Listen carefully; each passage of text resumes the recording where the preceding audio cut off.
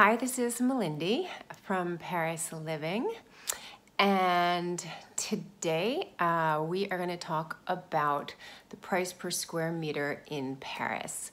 Now, the price per square meter is an important number. It's an important reference, and it is an important indicator of the property value in any given neighborhood or in Paris overall. So currently, according to the Chambre des Notaires de Paris, the average cost per square meter is 10,300 euros, but we'd have to add to that about 5% commissions approximately, which brings us to 10,800 and change, so rounded up to around 11,000 per square meter. That's the average across Paris, but we have to keep in mind also that there are, in those numbers, anything from a 4-bedroom apartment to a studio to a parking spot to a maid's room. So it really is an average. The more interesting number is going to be the price per square meter in the specific neighborhood where you're looking. And in the more central neighborhoods, it can be upwards of around 15,000. That would be in the 6th, around Saint-Germain-des-Prés. That is probably the most expensive neighborhood in Paris. And there are other properties that can sell upwards of 20,000 per square meter, but those would be very, very special properties. For example, maybe a rooftop that has a huge garden, or it could be a hôtel particulier, which means a mansion, used to be a private residence. Or it could be an apartment with that atelier glace facing the Seine. So there are properties where people are, that are very special, where people are ready to throw down a lot of money, or on Avenue Montaigne, for example. But for the rest of us who have a limited budget, the price per square meter is, like I said, it's important. It's an important indicator. It's an important reference, but we can't get too hung up on it because all square meters are not created equal. And that is due to one very basic thing, and that's the layout. So in an apartment where the layout is optimized and there is not one single square meter that is lost, then that apartment is going to be more valuable than an apartment that is technically the same size but has a long hallway and that you couldn't put a bookcase in, you can't do anything with it, and it could be 5 square meters that are just lost. So when we just do a very basic calculation of the value of an apartment just on the number of square meters, that is necessarily going to be off. There are way too many other factors that impact the value of an apartment. For example, light, natural light, that's a big one. If there's an elevator is going to increase property value. If it's quiet, that's going to increase property value. Most people don't want to be on the first floor facing a busy avenue. High ceilings.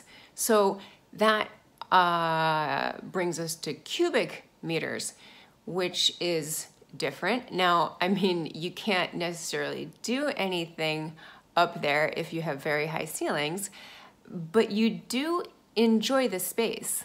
So an apartment with high ceilings is more valuable than an apartment with standard height ceilings. When you walk into one, you feel it. and it adds value. Now, in a bedroom, in one of those apartments, for example, you could have a custom-made cabinet that went all the way to the ceiling, and that would provide a lot of storage, which is always a problem in city apartments. So in that sense, you could take advantage of the ceiling height. In my apartment, we have high ceilings. So in my daughter's bedroom, she has a loft bed. Her desk is underneath, and in her bed, she can actually stand up. So, you know, they're having high ceilings, so cubic square meters is also a factor in assessing the value of an apartment. What else? How about a balcony or a terrace? Or if you're on the ground floor, a garden.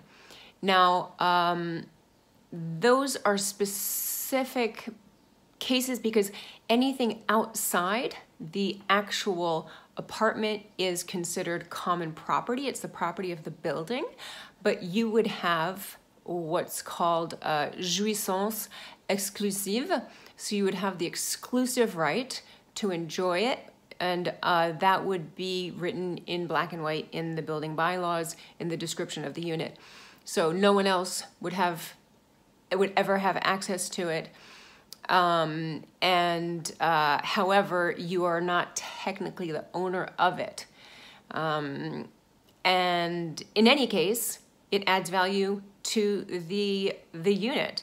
And there is a calculation, we call any outside area, we do a calculation on the surface pondérée, and I won't get into it because it's too boring. Suffice it to say that if an apartment has balcony, balcony, terrace, garden, that is clearly going to increase the value, and there's a calculation for that.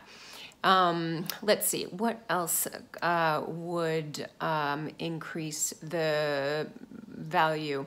The type of building. If it is a gorgeous Haussmannian building, that is not necessarily, when you're in your own apartment, you don't see it, but that it will increase the property value, as opposed to if your apartment was inside a more sort of average older building. So also the period of architecture, the kind of building that will have an impact on the value of the property. So basically, the gist is that we see an apartment, we see a listing, we look at the asking price, but then we have to go and make our own assessment. And our own assessment is going to be based on the optimization of the layout, and then all of the other things that I've listed, like natural light, elevator, what type of building, what state the apartment is in, does it need renovation? Can the layout be optimized with some renovation, or are there bearing walls that prevent that? So sometimes an apartment will have what I would call a fatal flaw if, and I've seen this many times, a one bedroom where the living room is smaller, like considerably smaller than the bedroom, and there's a bearing wall in between them. So you would want it the other way around. You'd want the bedroom to be smaller and the living room / dining area to be bigger, but you can't because there's a bearing wall. So that would decrease the value of the property. Which brings me just to a last point about properties in general and the value of properties when we assess them, is that there are things that you can change and there are things that you can't change. So things you can change are going to be on the inside of the apartment. You can renovate, you can, if there's no moldings, you can put in moldings. If there's no fireplace, you can go to the marché aux puces and buy a beautiful marble fireplace for a few €100.